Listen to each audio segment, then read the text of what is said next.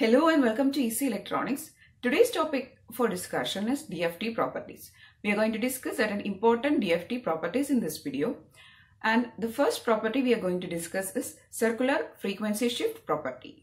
So according to the DFT property, circular frequency shift, according to the circular frequency shift property, if x of n is a sequence and let the DFT of x of n equal to x of k, then the DFT of x of n into e raised to j 2 pi l n by capital N equal to x of k minus l.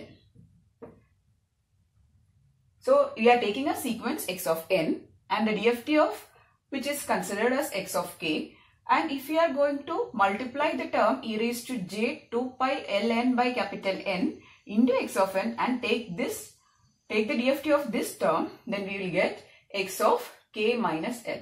So this term is similar to the term or exponential term present in the DFT equation. So only difference is that in place of k we have put l. So here in the DFT term this l will come like this, k minus l, that is x of k minus l. And again, if you are considering the DFT property called periodicity and going to apply that property in this term, then we can write x of k minus l as x of k minus l plus n. So in the final term we have applied the periodicity property. So this is how circular frequency shift property is explained. The next important property which we are going to discuss in this class is circular shift of sequence. Again, we are going to take x of n as a sequence, and if the DFT of x of n is again x of k, then the DFT of x of n minus m,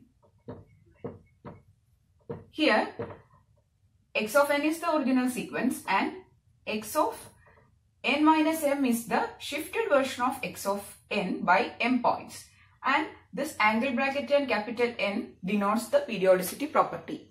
So we have already discussed the periodicity property. In the periodicity property, we know if x of n is an input sequence and if it is periodic with capital N, then we can write x of n as x of n plus capital N. That is, the original sequence will be repeated periodically.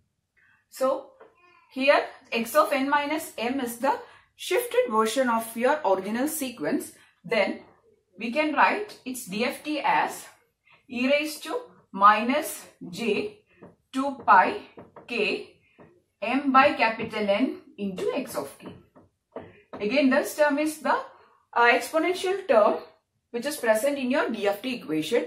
Only difference is that in place of n you have put m because there is an m term in your input, which is the number of points with which you are going to shift your original sequence, and in the resultant DFT term there is an exponential term with a m into your original DFT. So this is how the circular shift of sequence property is explained. Next property we are going to discuss is the circular convolution property, which is a very important property. There are a lot of problems being asked in the university questions based on this property. So we'll see what is circular convolution property. So according to the circular convolution property, the DFT of x1 of n circular convolution x2 of n equal to x1 of k into x2 of k. So we are taking two sequences, x1 of n and x2 of n, and we are going to take the circular convolution of the two, and then the DFT of this circular convolution is the product of their individual DFTs. So x1 of k is the DFT of x1 of n and x2 of k is the DFT of x2 of n. Then the circular convolution of x1 of n and x2 of n will be equal to the product of their individual DFTs.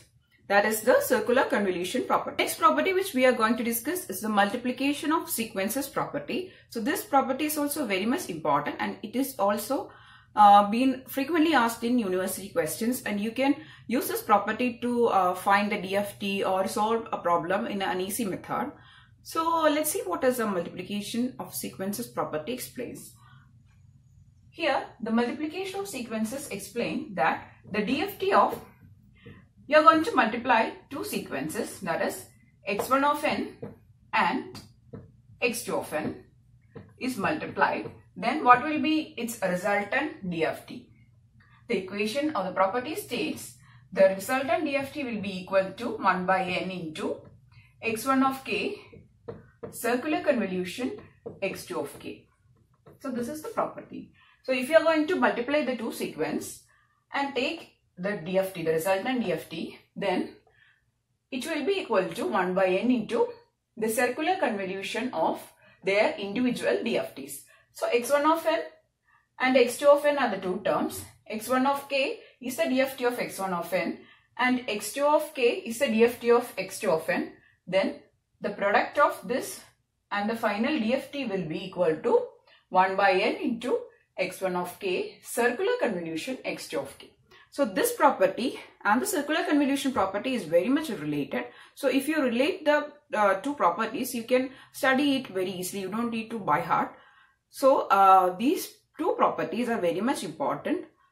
So that is the multiplication of sequence property. The last property which we are going to discuss in this class is Parsevals theorem. This is also a very much important property. It's been asked to prove the theorem, and also it's been asked to solve a lot of problems using this theorem. So let's see what is Parsevals theorem.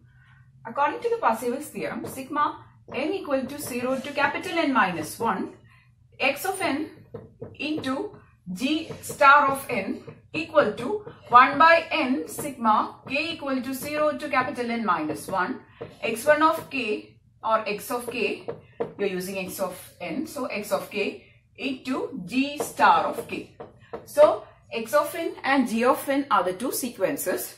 You are going to use x of n and you are going to take the conjugate of second term, that is g of n, and the conjugate is g star of n, and sigma n equal to 0 to n minus 1, the product of these terms equal to 1 by n sigma k equal to 0 to n minus 1 x of k into g star of. So these are the properties of DFT which we are discussing in this class, and next class we'll be discussing the problems of these DFT properties, because the problems are very much important.